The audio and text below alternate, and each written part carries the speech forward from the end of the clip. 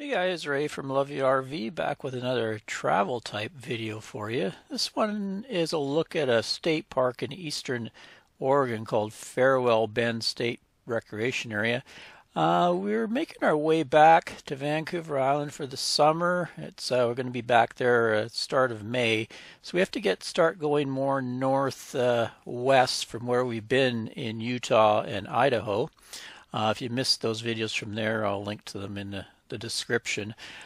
So we wanted to get down and explore. Right here is the Columbia River Gorge, really spectacular scenery. There's a national scenic area right around here.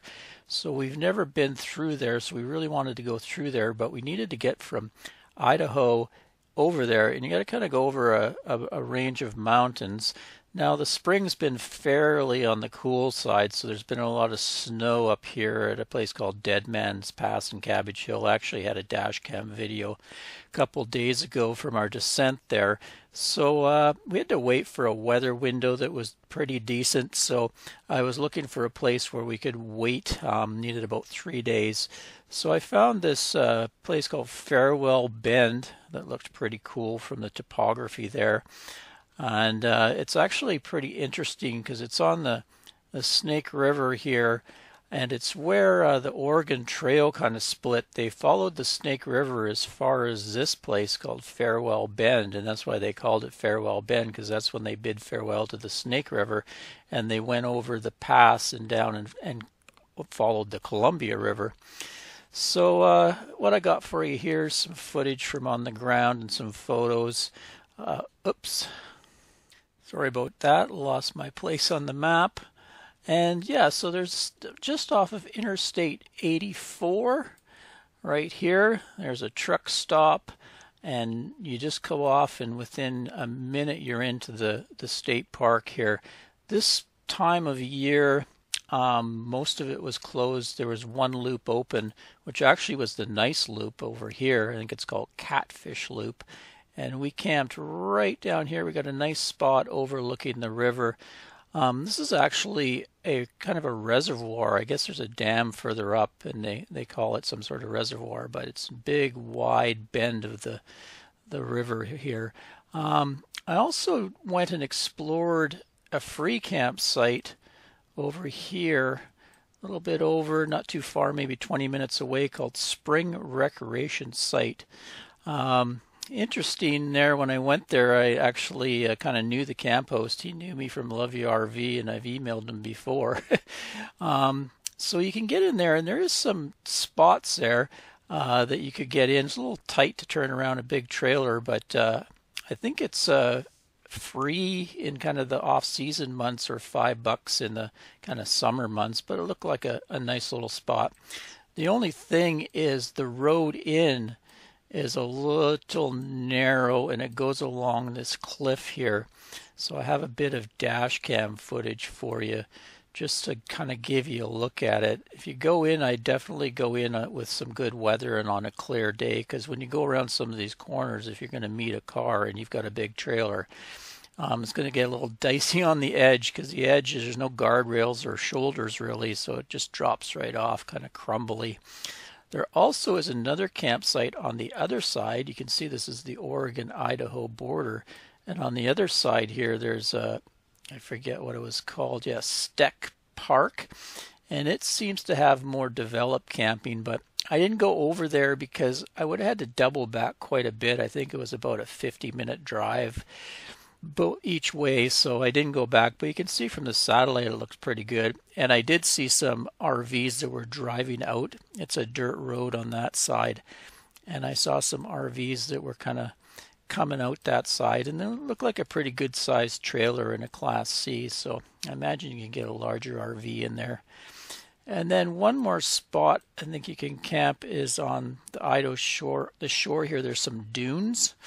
I think it's Wiser Dunes or something like that, and I guess you can dry camp over there as well.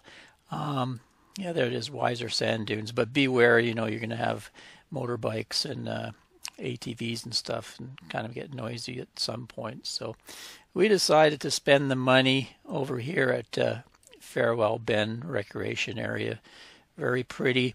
While we were there, actually, one morning it got very cold and we actually had a snowfall. So I woke up in a blanket of white stuff, but it melted off pretty quick and we got some really nice photos as it melted away and the land was still wet, so it really made the colors pop. It made it really pretty. Also, there was a herd of cows that kept coming through all the time. They'd wander down, and over here is kind of a ranch, so they'd come down and hang around, and we saw pronghorn as well and quite a bit of bird life, so it was a neat stopover. So let's go down and get you on.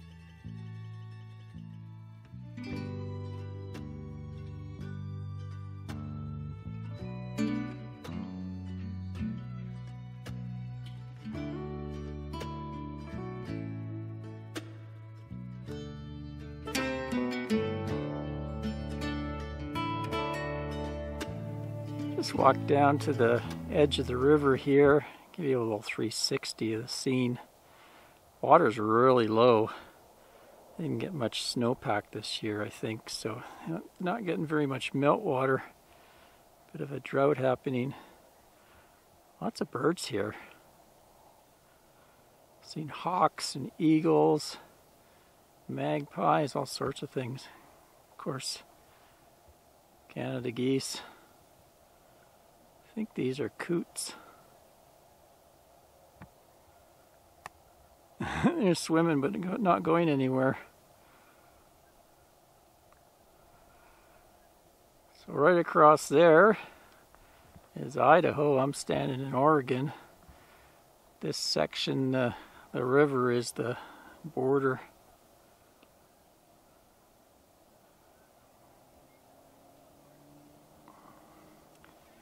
We're just waiting on the weather. I got to go over the Blue Mountains, over Dead Man's Pass, Cabbage Hill.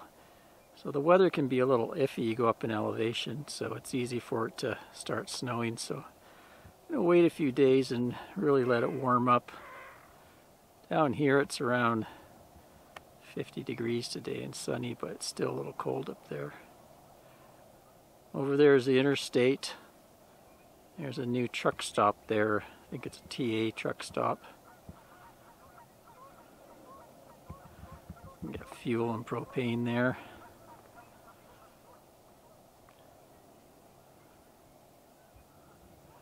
Over there, the boat ramp. Super steep boat ramp.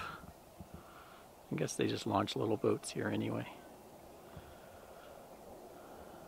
And then back up this way is where we're situated. We're in Catfish Loop. Everybody tells me it's really good catfish fishing here. They have a catfish festival, I think, or derby or something. And a fish called a crappie, I think is what they said too, is also what people catch. So we've seen lots of fishermen out along the shores and in boats. Yesterday when we arrived, there was a bunch of cows hanging out down in this field.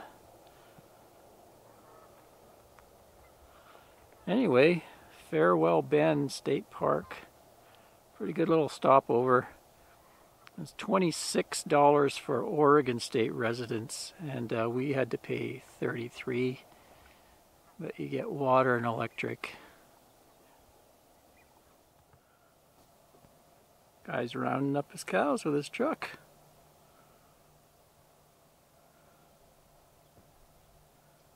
He just came and drove in the field. All the cows are following him now.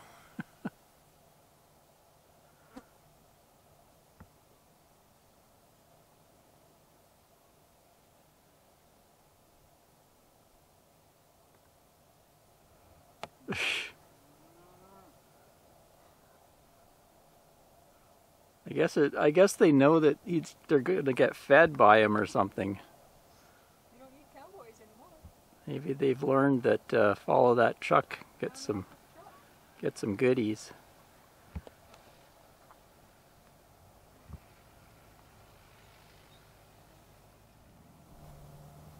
I also spotted some pronghorns in the distance there.